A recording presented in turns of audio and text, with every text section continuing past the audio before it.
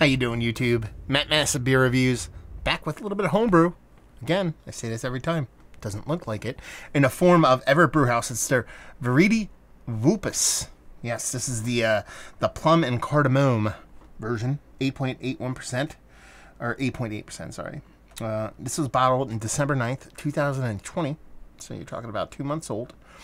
And this literally just dawned on me in that, Tyler sent off a ton of these homebrews. There are like 6 or 7 or 8 of them in there. And I've been kind of joking about how professional they are. Not joking, really. I mean, from the bottle to the capping to the labels, they all look really, really nice. But I always kind of laughed about the government warning. I'm like, all of them have government warnings on it, yada, yada, yada. Let me read the government warning. I actually haven't read one till now. The government warning here says, I'm not the government, so I don't give a care. Consumption of alcoholic beverages impairs your ability to drive a car or operate machinery, but dramatically improves your dance moves. So have Adder, Jagger. So, yeah, I like that even more. So, there you go. I need a bottle opener. I don't know where mine went. We can always use a bottle opener. We can always makeshift one. Where did I put my bottle opener? It's weird. Let's see if we got any old cubbies. I bet you guys didn't know we had a little cubby hole down here with all kinds of bits and pieces. So, let's do... If I wasn't inside my house right now, I would saber this just for fun skis, but I am not. So we are going to use, should I use these? Oh, okay. No, I don't want to use that. That's disgusting. I was about to use a toenail clipper to do a bottle opening thing. So we'll just use these scissors to open this up. There we go. For all you know, I cut my toenails with scissors, so who knows. Anyway, let's dive in. Oh, this beer review is coming off awesome already. So yeah, Homebrew Jammers. This is got a ton of particulate in it because I'm tossing it around like a dum-dum. And it is, like I said, Plum, which is one of my favorite things to go to Farmhouse ales, and Cardamom, which is kind of like almost a given when it comes to a lot of Farmhouse ales, at least from a yeast ester. So we'll see how that plays. See if it's too heavy-handed, adding Cardamom on top of that. The last one I did, which is in the same kind of series, was the dry hopped version of this beer. I believe it's the same one. I could be wrong. What does that look like?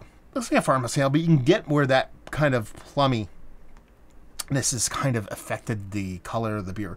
It's not like that kind of purpley plumminess, but once you add that plum to it, it's kind of taking this beer from a lighter kind of hazy yellow to a little bit more vibrant orange. And had dissipated really quickly, you know, addition of fruit, sour beer, a little bit of cardamom. Not that out of the ordinary.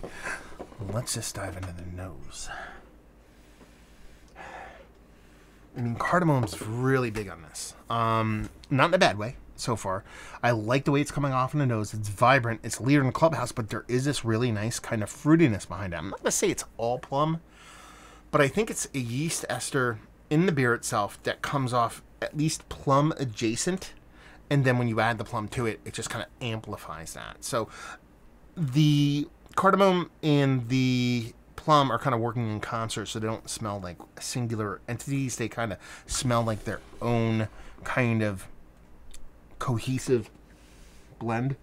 But it is quite vibrant, very perfume-like, let's put it that way. Not like in the caustic kind of walking through Macy's kind of perfume-like, but very vibrant, very amplified.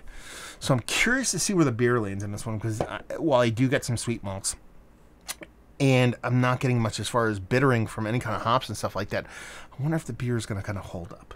Let's just find out. Cheers.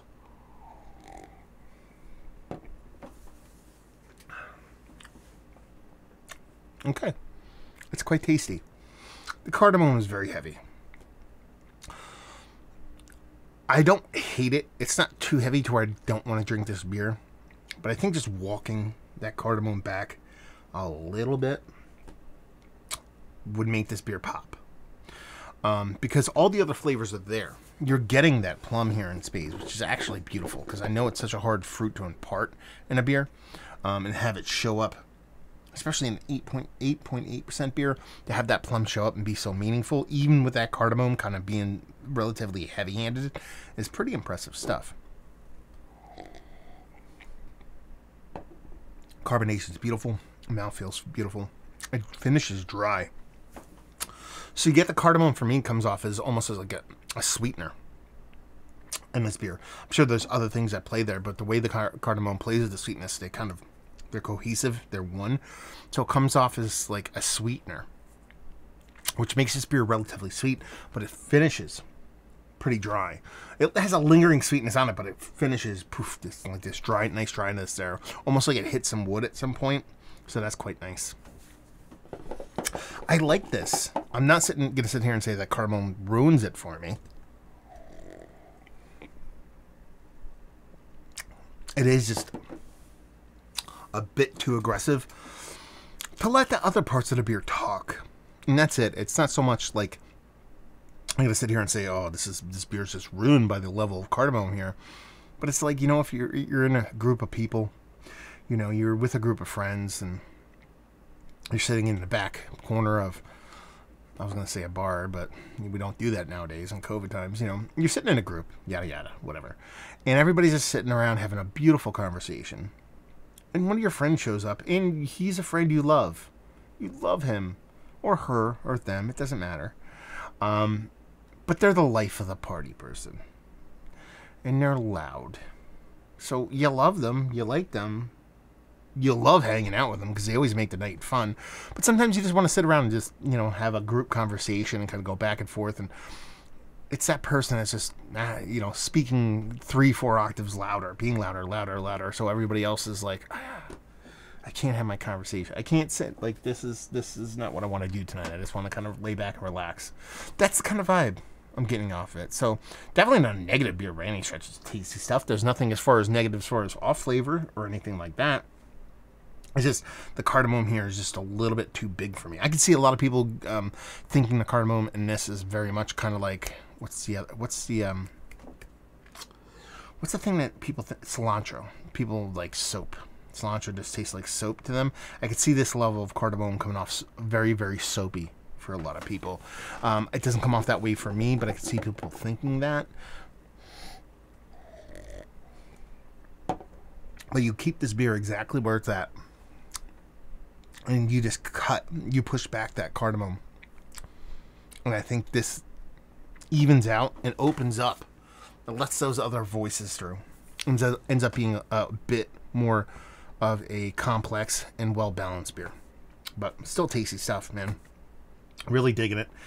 Loving what's thrown down, but it's probably, you know, this is the third one or fourth one I've done from you, and this is not excitedly, but this is the first time I've found like something that I personally would be like, yeah, that's not, I wish that was different, which is a pretty good percentage, so I wouldn't get too bummed out over that one. But yeah, tasty beer nonetheless, and I like how it comes off. I mean, if you gave this to me, again, I think I said this before, I rarely try to or really want to kind of associate these beers with commercial beers, but if I get this from a commercial brewery, I'm A-okay with everything I'm getting right now. More than A-okay.